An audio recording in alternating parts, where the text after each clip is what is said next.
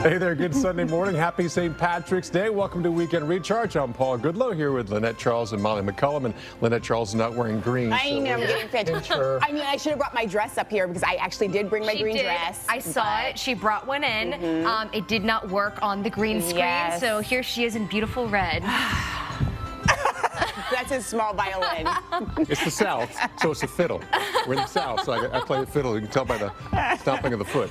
I'm so bummed, though. I wanted to wear my green today. Paul said this doesn't count. It's very dark green. It's a teal. It's a She's teal. escaping the pinch for now. Well, America's weekend depends on the weather, and your St. Patrick's Day depends on the weather, too. Some spots will have all the luck, and not others, because you'll be seeing storms. Kind of an air mass change coming in with this, although temporarily. Yes, I hope the spring breakers know the clothes that they need because, you know, it's going to be hot, then it's going to be chilly for sure. Let's talk about what's going on more down to the south as this system continues to push on off towards the east. And yes, we won't be dealing with, I'd say, a deluge all day. Are ramping up across Boston, arguably the center of the Irish-American heritage. And we've got some clouds in place today, but the iconic parade is set to get underway by 1 p.m. this afternoon. Will the weather cooperate? That's always the big question when you have an outdoor event like a big parade and a lot of people planning on celebrating. The rain should be out of here, so this is good news. Yes, we've got the clouds and the rain right now, but once we get to around the lunchtime hour, this starts to clear out. Our temperatures are cooperating, so I think we should be good to go in a place like Boston. Now, other places that we have rain, a few raindrops for you in New York City, but that's on its way out. We head up to Portland, Maine. You're also seeing a few raindrops and even some snow mixed in at some of our highest elevations, but as a whole, it's a little bit more of a messy system. It's not clear cut as far as where the cold air is and where it's going to stay. It's all mixed in, and because of that, some people will see a few snowflakes mixed with some colder rain. It's not going to be until the system moves out and we get this truly cold air on the backside of this system that's going to move in, that's going to provide us with some lake effect snow in places like the Tug Hill Plateau, Buffalo, some of the south towns. You could see some snow. I don't think we're going to see much by the way of accumulation, but snow will be falling. And rain, we're almost done. We're not expecting. Here's what we're looking at as far as the accumulation of snow, 3 to 5 inches across the Tug Hill Plateau. That's nothing for that area. And it's going to melt really quickly when we see a warm up over the next couple of days after we get some of this cold air out. As far as snowfall goes, the Great Lakes, we are very far behind, no question. We know that. It's been a weird winter overall, and this is the last weekend of winter. Marquette, look at that, leading the pack with nearly 80 inches below average snowfall wise. That's really impressive and not the kind of numbers you like to see. Erie, Pennsylvania, you're in a similar boat where you're 73, almost 74 inches below average. And more than a half In an ongoing battle against climate change and rougher oceans, some Massachusetts homeowners, well, they paid for a $600,000 seawall to protect them from rising sea levels and persistent flooding and beach erosion. But last weekend, a coastal storm moved through and destroyed the wall only 72 hours after the wall was completed. Christina Hager with our partners at WBZ gives us a first-hand look at the damage. Yeah, we're still tracking more winter storms that could cause more damage, but this one is going to actually bring some damage to perhaps your psyche, because we're thinking we're done with winter, but not so fast. Detroit, we got some snow by the end of the week. And it's not just Detroit. There's many areas that have seen this big rapid warm up, and all of a sudden we are bringing snow back into the conversation. So we want to show you two different model solutions, starting with the European model, and we're going to put this forward in time and show you what we're expecting as the system comes in the later half of the week. You can see snow spreading across Green Bay, Detroit, Cleveland, Columbus, Pittsburgh, many areas that you were like, okay, are we done yet? Yeah, we're not quite done. No. Even another system as we head towards next weekend. That's the European model. The American model is far more bullish on more snow with this system, starting with some snow showers Thursday exiting New England, but this system coming across the Great Lakes looking for colder air, so more snow, widespread snow, and also pushing back across the Northeast as we head on towards the weekend before another system comes through. So we know a storm's coming, but it's about how much of the snow we'll see. I will say, though, it's been pretty typical of this winter that the American model, at least this far out, tends to put these huge amounts up and then slowly tapers them down as we get towards the actual event. So this is the European model, the European model showing you the snowfall with the heaviest snow, perhaps towards northern Wisconsin, some of our higher elevations of New England.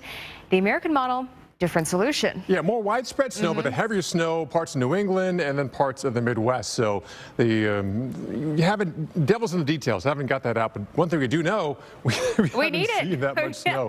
Everyone is below average in snowfall across this region. Lynette? All right, yeah, let's talk. How'd you do? I go like it. See, and actually, people have been, they know about man spreading. Yes. That's lava spreading. It's even worse than I think the man spreading is way worse. Way worse. Especially burn things up, though. When you are a short person on a plane that's sitting next to two little people, okay, little people. I am not a tall person, and if I sit between two taller guys like Paul Goodlow on a plane, they invade my space. First of all, you should ride in the overhead, okay? Anyway, it's half past the hour rolling on here. I'm Paul Goodlow. I'm Molly McCollum. And I'm Lynette Charles. This week begins with another round of storms. You guys are not talking about putting stuff in your pocket. We're talking about the severe thunderstorms. I know, exactly. So we do have another round of thunderstorms that are going to move into this week. Yeah. We do. Darn. All right. All right, Paul, get her done. I like that. Let's take a virtual view of Buffalo now. A chance of rain and snow means that you really can't be outside for today. So you might want to do something inside, like maybe enjoy the Buffalo International Jewish Film Festival. I'm curious, in Buffalo, do you want this snow, or are you just like, it's been a terrible winter, I'm over it, let's just move on with spring? Either way you feel, we're going to see snow this week. Yeah, we are going to get that snow in here. So let's take a look at what's going on as we go through your Monday, more of that. But look at the temperature, number in the 30s. So yeah, mid 30s. If it does happen, it's going to be that wet snow for sure. Heavy, wet snow. Now, there's not going to be a lot, at most 3 to 5 inches of snow in the Tug Hill Plateau. You go down towards the Lake Erie snow belt, and we're talking very little accumulation. But you have to remember, the most accidents happen in the smallest amounts of snow, even if you're very accustomed to driving in winter weather. Yeah, I think people get a little overconfident for sure. So let's talk about the Great Lakes, and we can see that deficit. So we are below close to 80 inches in Marquette, Michigan. Whew. Wow. And Erie, Pennsylvania, you're kind of in a similar boat. We're just over 70 inches below average. And these kind of numbers, I mean, they're not what you want to see, especially when you take into account that a lot of winter recreation, people that rely on the snow economy-wise, it was a really rough year. Yeah, we're seeing some rain right now in Burlington. Temperature coming at about 45 degrees, but not the best day the further to the north you go. Growing with the next total solar eclipse on the horizon. The rare cosmic event has people looking up wherever they are. And some people don't think of New York City as a good place for stargazing, but one man is turning the urban streets into a planetarium. The Weather Channel's Katie Citrone spent time with an 82-year-old amateur astronomer, Joe DeFlossie, his mission is helping people experience the skies. A quick virtual visit to the banks of the Ohio River in Cincinnati. A beautiful March day is in progress with sunshine, but you know what? We'll have that chilly high temperature, about 50 degrees. That's only about 5 degrees below average, but it's going to feel much colder because we've been feeling so warm, right? Nighttime lows will dip below freezing just about every single day this week. So this is what we have on tap, right? We're going to be watching those ups and downs as we continue through the rest of your Sunday. There's that 50 as we go into your Monday, there's the 40, and then we go right back up as we head towards your Tuesday. So if you didn't know that spring is right around the corner, this basically will tell you that. We should be right around 54 now for this time of the year. So as we continue through the rest of today, we can see that jet stream more bottled up to the north, right? It's not going to stay that way, though. It looks good and feels good down off towards the south, but yeah, we'll start to dip in and get some of that cooler air. Unfortunately, we've been planting those plants, and with that, we could be seeing some problems because oh yeah, we're going to get to freezing in some spots. I'll show you that in a matter of moments. But for today, we're looking at the 40s, look at that 30s, I should say, around Minneapolis, Chicago, picking up on that as well. And then as we go into early next week, there's that big dip in the jet stream, and that is going to encompass portions of Tennessee as well. And we can see that those high temperatures will be about 5 to 15 degrees below average in a lot of spots. Look at this, headed all the way over towards Texas before it's all said and done, right? Midland, you're going to be getting in on it as well. So here are those lows freezing, below freezing, I should say, Tuesday morning. And again, this dips all the way down off towards Birmingham, Augusta, Little Rock is going to be in on this as well. And there are those freeze warnings and those freeze watches Monday night right into Tuesday morning. Guys, people definitely need to cover those plants for sure. Yeah, the early. First, your 7-day stretch. We have a system that's been meandering over the Four Corners for several days now, and it's going to continue to do so today. We also have rain moving along the Gulf Coast states and potentially some severe weather deeper into the afternoon. Then we turn the page to Monday, the start of a new week, and we're much colder in places like Chicago as well as Atlanta as colder air spills in.